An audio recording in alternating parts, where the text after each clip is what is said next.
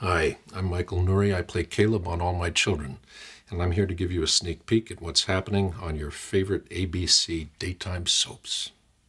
On All My Children, Erica's plane crashes.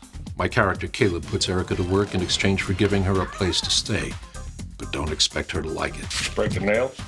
Then, is JR jealous when his ex-stepmother comes on to his cousin Scott?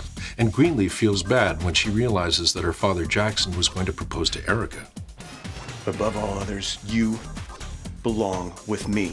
On One Life to Live, John declares his love to Natalie. Meanwhile, Jessica tells Brody how she regained her memory. However, neither Natalie nor Brody tell Jessica that they slept together that night. And did Marco kill Ford? Next, on General Hospital, Jason gets to prison a little too late. What will he do when he finds Michael physically and emotionally battered?